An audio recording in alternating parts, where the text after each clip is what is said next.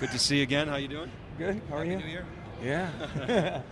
How's it going? We're here in Las Vegas, and it's pretty crazy out here, isn't it? Yeah, it's packed actually. It's even stuff. better than last year. Yeah. So Seriously. and last year was very good. So, Yeah. so How are you? been? Good, thanks. Yeah, it's day 3 here, and Day 3.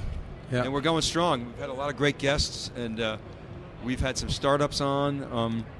We have actually a couple companies on from Israel today, Exana, and we got a company later on, an insurance company in Israel. Just got on the schedule. I'm not familiar with those guys. We're going to talk to them. But so last year we talked about Israel, the hotbed of innovation, and Alex Winnicor, your CTO, was on with us, and we had a great discussion around that. And since then, I've studied a little bit, why Israel is such a hotbed, and the Massachusetts connection has been pretty interesting. So first of all, welcome. Great to have you back. Thank you. Same here.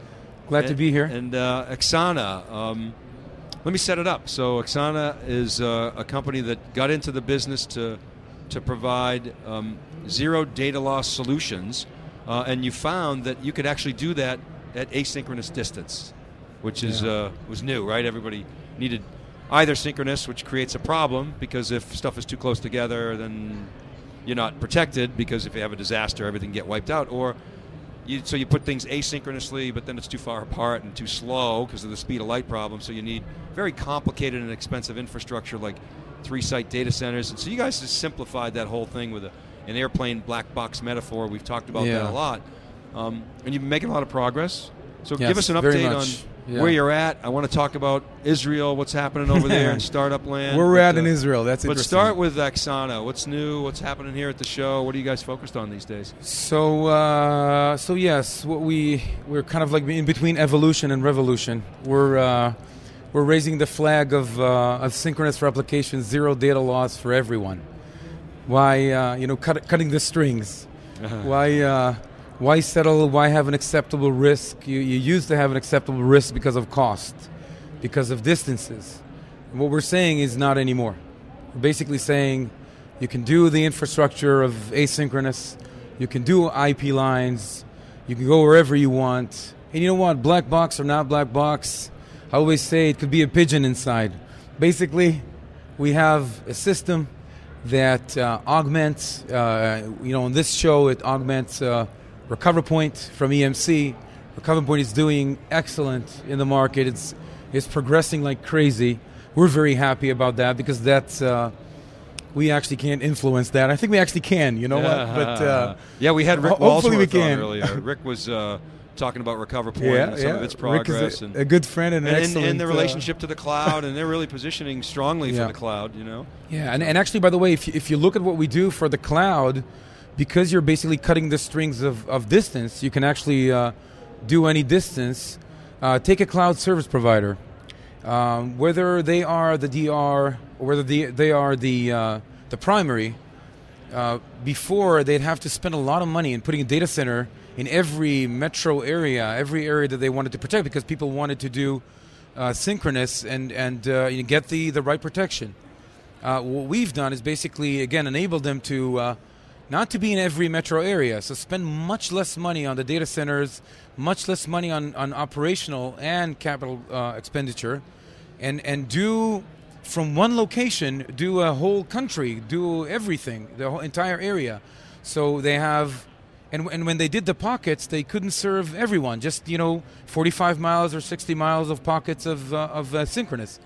With Exana now, they can do an entire country like the U.S. from 2 data centers, from 1 data center, spending much less money on their data centers, much less money on communication, and having much more revenue for customers that couldn't be served before. So that's talking big numbers, right? To build, what's the cost to build a data center? I mean, that's just that's in the millions, as you know. It's in the millions, right? Millions annually, I think. Yeah, so, and of course, cloud services it's all about data centers, right? Right. So the timing's good. Timing's perfect. Actually. That's good. So, what's the reception been? I mean, last year, I know you were very excited to be at. Yeah. It was your first EMC World. I know you got a lot of interest at your booth. What's it been like this year? This seems to be even bigger show. Yes, there's a bigger show. There's a bigger attendance in the booth. We are on EMC Select. When you are on EMC Select, what you do is you basically spend a lot of time on educating the EMC field. And this is where we focus right now. We basically have people on the ground. I think we were just starting sales. We had 2 people in sales. Now we have 5. Again, this is startup angle. Yeah. So I'm not talking about 1,000 people. We love startups. I have 5 people in sales. But we're talking about expanding now.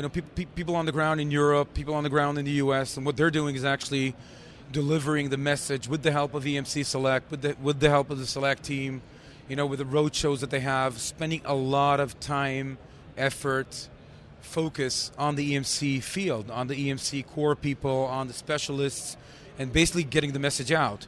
They get the message, they love it. They see it as mainstream. They see it as something that goes together with our products.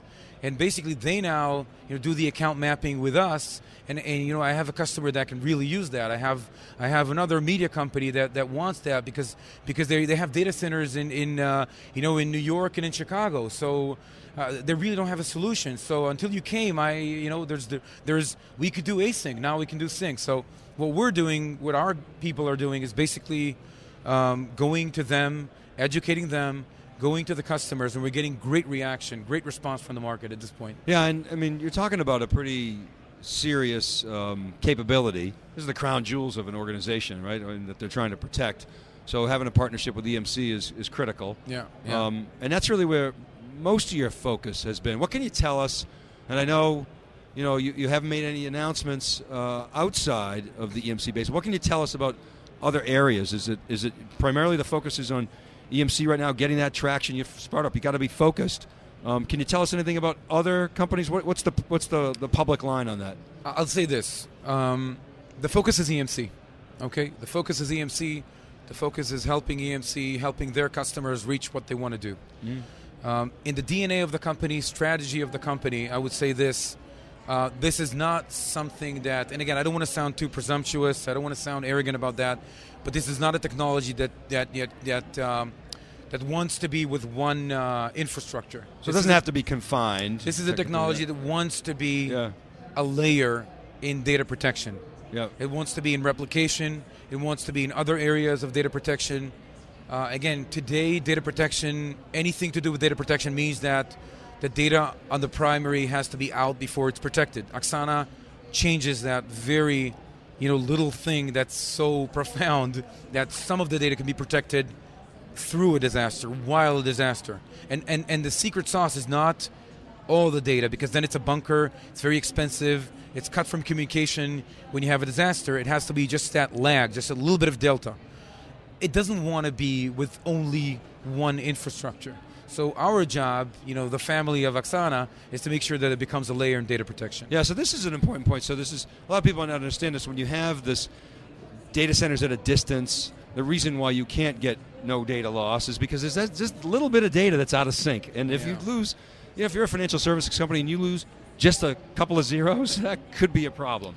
So you guys essentially have solved that problem by protecting that little amount of data and buying the time so that you can catch up with the network, right, and the latencies. True. So that little quote unquote data could be 50 megs, 100 megs, half a gig, even 2 gigs. So, but it's not petabytes. It's not petabytes. No, it's not terabytes. It's not. By the way, it will become tens of gigs, hundreds of gigs when you have a link failure.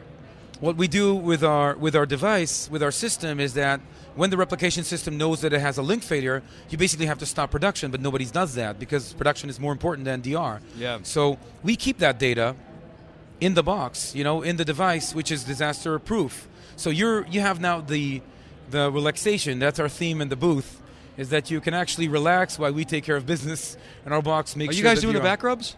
Yeah, I'll do it. For you, my friend, I will. So, but this is basically essentially what we allow them to do, is protect it against link failure. Another thing that we do, which is very important, and another thing, actually we found that out. We didn't know that. When you're measuring replication, your challenge now is bandwidth, because you're paying a lot of money for the bandwidth.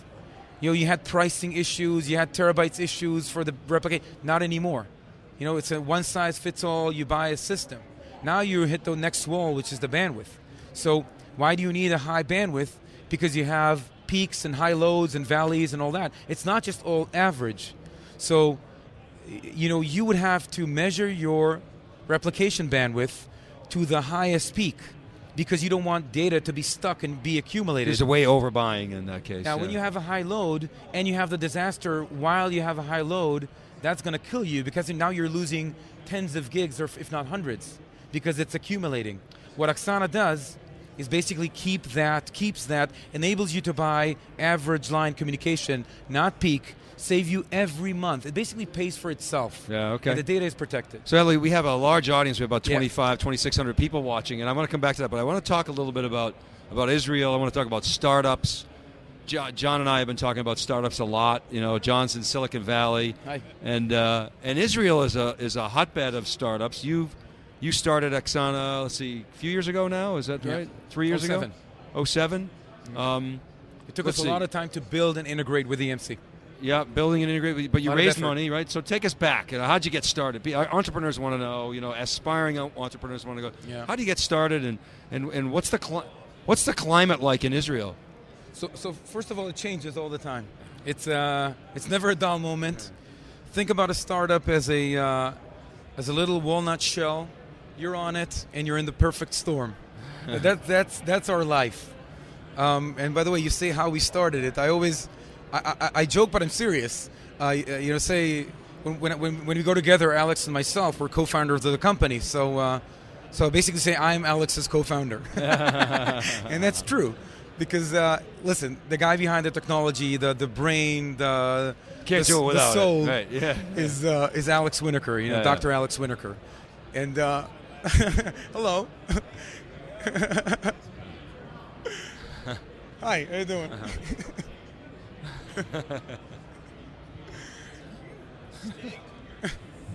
That's beautiful. How you doing?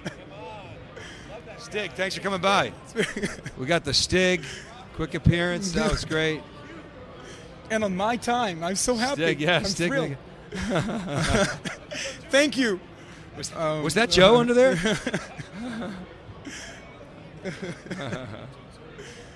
So basically, Alex had that notion of that challenge. That's why I'm saying it's revolution, evolution, because it's not new. People had that problem of sync and async, speed of light. Nobody could solve it. There had to be technology to come up, emerge, has nothing to do with Oksana, and that's flash disks. And we have to have a speedy one. We have to have resilient one. The cost can't be tens of thousands of dollars. It has to be, and we're using right now STEC, the Zeus IOPS. Yeah. And this is a disk that will be resilient enough to be in that box. It's everywhere in the enterprise. And it had nothing to do with Oksana. Yeah. But you got to have flash disk inside, otherwise it will be. So you saw these trends coming together, and that's really. So this is one, and the 3G communication is the other. Yep. Alex saw this happening, basically patented this, and very conceptually. And this is where we started. This is where we started from this one very good idea, but as opposed to the startups that I did before, where you go and develop and everything, we spent almost 18 months on our own money of market validation, because we wanted to know that this is a killer application, killer product. That's what happens to you after you've done 2 or 3. Yeah. So that's good. Well, congratulations. And of course, just a quick sideline is Moshe is an investor of the company. Moshe is an investor. Moshe joined Moshe and I, of course, joined our board of directors in January. That's a thrill. The father of Symmetrics. Yeah. Excellent. We're really excited. Thanks for coming in here. Sharing with us. Eli another Efrat. Israeli company we're going to talk to. They want to talk to you before they come on, because they're an unscheduled flyby. The Israeli forces coming at us right now, so they want to talk to you for 1 minute. All right, so you and carry then you're on. going to interview them. They're going to do a demo. I'm going to do a quick review of the Google News from Google Chromebook. Okay, do that. And I'll you be get right your back. 1 minute briefing. Come back, and I'll take it from there. Okay, Eli Efrat, thanks very Excellent. much for coming on theCUBE, CEO of Oksana. Hot company, pay attention to them. Going to go do great things. David Floyers, CTO award pick of 2 years ago, so thank you. Thank you. Okay. Thanks a lot. All right, I'm going to